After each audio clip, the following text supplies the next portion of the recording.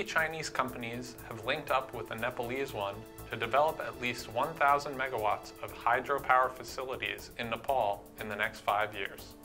Sichuan Provincial Investment Group, Chengdu Xingchen Investment Group, Qingyuan Energy Consulting, and Butuan Power kicked off their joint venture in Nepal's capital of Kathmandu on November 22nd.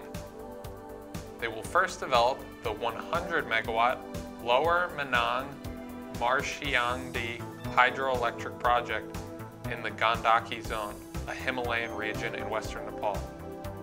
It will be followed by a number of other ventures, Butuan Power said. This scheme is a first step towards a long-term partnership, as hydropower is a long-term business, Butuan Power Chairman Padma Jaiti said.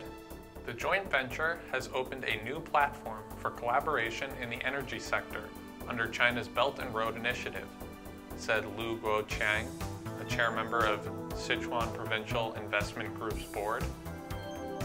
We are also eager to cooperate in the water management and healthcare sectors, Liu said.